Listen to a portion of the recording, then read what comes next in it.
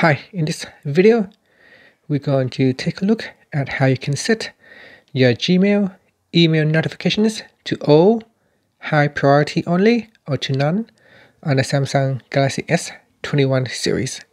Now first, tap on the home key to go back to your home screen.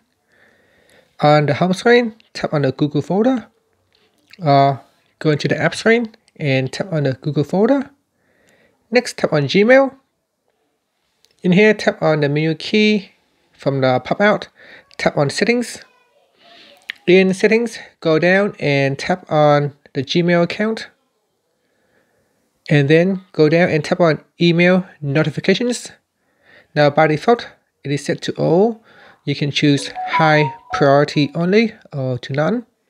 So select one of the options and then tap on the back key to go back to your inbox. And that's it. Thank you for watching this video.